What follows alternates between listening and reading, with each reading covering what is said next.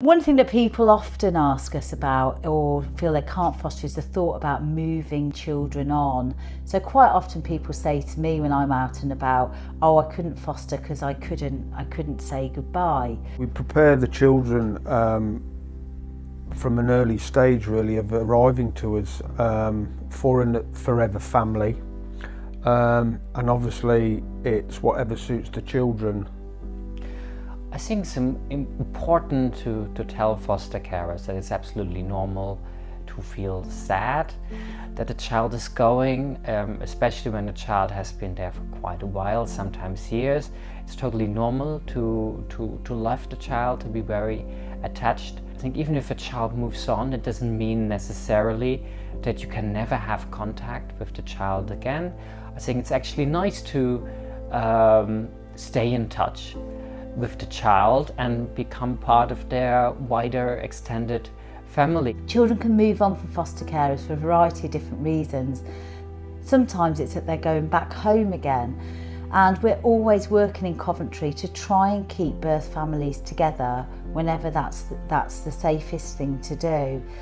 So if a child is going home, that should mean that enough changes have taken place at home that mean that that's where the child should now be. So that should be a good news story for that child. It could be that the child, it's been decided by the courts that adoption is the next move for the child. So if the child's moving on that way, that then means that the child's going on to a parent or parents who've decided that adoption is for them and are committed to that child for the rest of that child's life. So that should be good news for that child as well. Sometimes it's that a child's moving on to a longer term fostering placement too.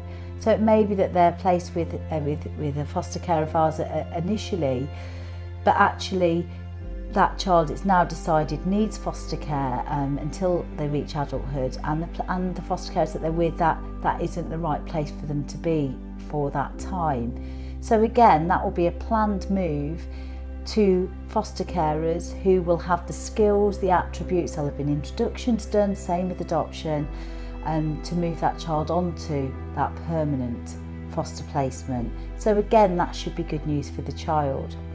So in each scenario there really, although it can be very difficult for foster carers, knowing that the child is going to where they should be actually really helps with that transition.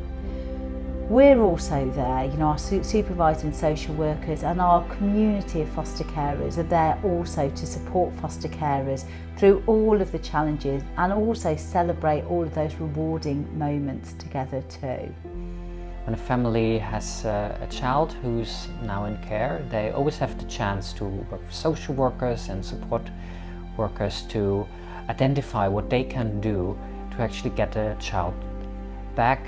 And sometimes they're lacking some basic parenting skills which are necessary to look successfully after your children, but it can, for example, attend some courses to get better at that, to get the necessary skills, and then someone can come out and look into have they approved, assess the situation, and then if things are fine now, the child can also move back home.